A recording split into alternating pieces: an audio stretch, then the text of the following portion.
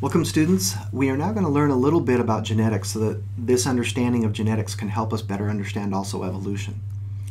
So we just barely learned that natural selection causes evolution and adaptation, right? Whenever there's variation present, then you have a selective pressure like this bird eating, the beetles, and on average it's going to eat more green beetles than the brown beetles because of their color.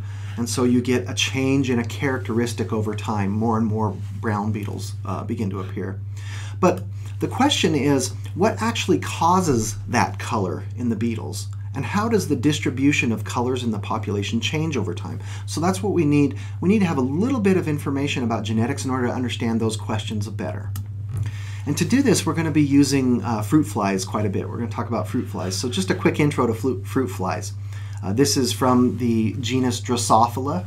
And they are insects, of course. They lay eggs. The eggs hatch and become larvae, and the larvae get a little bit bigger and a little bit bigger each molt until they become a pupa, and then they hatch. They go through their pupal stage, which is where the metamorphosis takes place, and then they become the adults. And if you look at Drosophila from the exact same species, this is Drosophila melanogaster, there is a wide variety of different forms here. You can see some of them are darker, some of them are lighter, bigger, and so forth. So there's actually quite a bit of variation even in the same species. And if we zoom in on a couple of the characteristics, maybe you can even see what some of these large differences are. For example, here we have different eye colors. Some fruit flies have red eyes, some have this darker eyes, some have white eyes, right? Here is an example of two fruit flies, and as you can see, the fruit fly on the top here lacks wings, or it has these little tiny wings. And over here we have a fruit fly that has a much darker abdomen on the end than this fruit fly. So clearly there are some differences here. Well, trying to figure out what is it that's in the genes that's causing, or how is it that all of these differences can appear, and then how can they be passed on from one generation to the next? This was a huge question for many people after and around the time of Darwin, and then even into the 20th century. And so many people have been working on this, from Mendel to Thomas Morgan and many others, looking at how does genetics work. And so we're going to kind of run through some simple examples to figure out the logic and to kind of try to construct the logic of genetics in our own minds. So look at this example. Here we have a true breeding fly that has wings. And the reason we know it's true breeding is because for many, many generations, the only flies that have ever come out of this familial line are fruit flies with wings. Yet over here we have fruit fly that has these vestigial wings, right? They're kind of all folded up and crinkled. And we know that this is a true breeding, vestigial winged fly, because for many, many, many generations, the only flies that ever emerge out of the pupa are these flies with these vestigial wings. Okay, so we have these two populations of true breeding fruit flies. But now we take one from each of those populations, we bring them together, and we allow them to mate. And we watch what happens in the offspring. Now, before we talk about that, I'm going to be using these two words, and so I want to define them very well. Phenotype is what we see. So in this case, we're talking about wings. So here I see normal wings, and over here I see vestigial wings. That's the phenotype. The genotype is the underlying genetics that's causing either normal wings or these vestigial wings. And I'll talk about the way that in genetics we usually have a notation for these that involves these letters. For right now, just realize that there is the genotype, which is the underlying genetic information that then causes the phenotype, which is what we actually see, what is expressed. So if we look at the parental generation, that's why we have the P here, they reproduce and produce an F1 generation.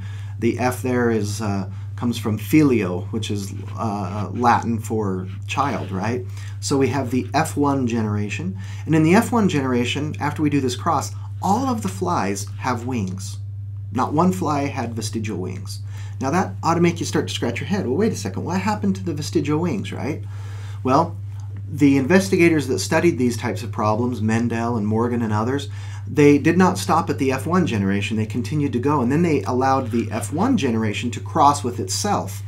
And they saw what happened in the F2 generation. And in the F2 generation, they started to see also some very interesting things, like about 3/4 of the flies had wings, and about 1/4 of the flies did not have wings. And so you start to see this interesting pattern of characteristics can essentially skip a generation. They always appear in these really specific numbers, 3 to 1 ratios, and that it seems like the winged characteristic or the wing phenotype somehow can cover up or be dominant to the vestigial phenotype. And so they thought a lot about these things, and they came up with some major conclusions, and hopefully you can kind of already start to think of some of these conclusions as well, but we're going to lay them out and go through them one at a time. So the 4 conclusions from these crosses, which are called monohybrid crosses, that F1 generation, we call that a monohybrid, and that'll make more sense as we go forward. But the first conclusion was that there are alternative forms of genes. Okay, now we call these alleles. Back then they didn't really have that name, they just talked about these alternative forms. But recall that inside the nucleus there are chromosomes, and chromosomes are these big pieces of linear DNA that are all super coiled and wound up. But if you could stretch these out into a particular region, you could find a region that had a gene on it, right? So it's like starting here at this sequence of DNA nucleotide, and it goes through a bunch of DNA nucleotides down to another end, and that's the end of the gene. So for example, for wings, we're looking at the genes that has something to do with the production of wings, where if you have a normal genetic sequence, then you get wings expressed normally. But if you have a genetic sequence that has some differences in it, then you have vestigial wings. So these are 2 different alleles because they're 2 different forms of phenotypic expression of that gene. So the gene is for wings, the alleles are for either normal or vestigial. This might make more sense if we talk about some other examples. Here's an example from humans. There is a gene that affects the way that the earlobe is constructed, and some people have an allele, a form of this gene that is free, that causes the earlobe to be free and dangling, and other people have a form of this gene for earlobe construction that causes it to be attached. So we have the gene for earlobe construction, and it has 2 different forms, unattached and attached. I also want to point out that not all genes have only 2 alleles or 2 forms. Some genes have multiple alleles or multiple forms, more than 2. An example of this might be blood type.